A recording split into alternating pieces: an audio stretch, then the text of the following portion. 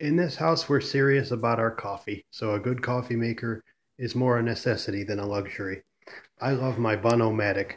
It's got a water line plumbed right to it. It has two burners. It keeps a tank of water hot all the time so that a cup of coffee or a pot of coffee, instead of taking 10 minutes like a regular drip coffee maker or producing only one cup at a time like a Keurig type machine, you get a full pot in about a minute and a half. And there's a brew switch which activates the whole cycle. You don't have to pour any water in it, obviously.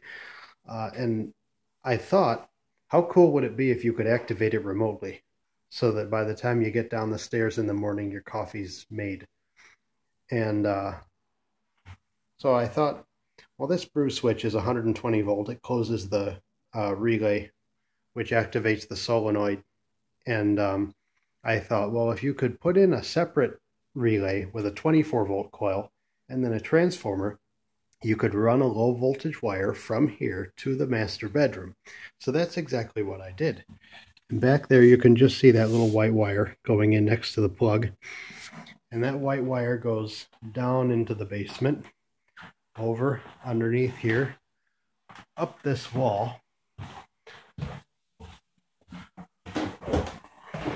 all the way up.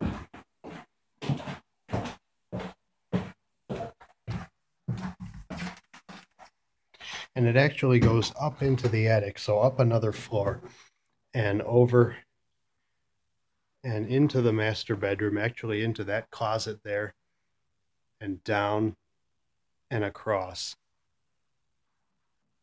to here. This is our coffee button. So I've just pressed it, and what that did was momentarily pulsed the relay that I added with the 24 volt coil, which latched in the main relay on the machine, or the coffee maker. And so now it's started its pot of coffee. And so by the time you roll out of bed and make a stop in the bathroom and you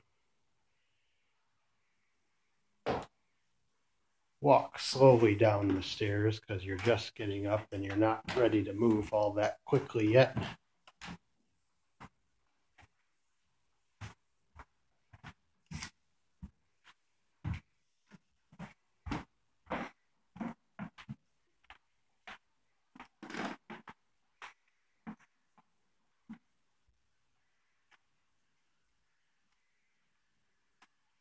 And you walk into the kitchen.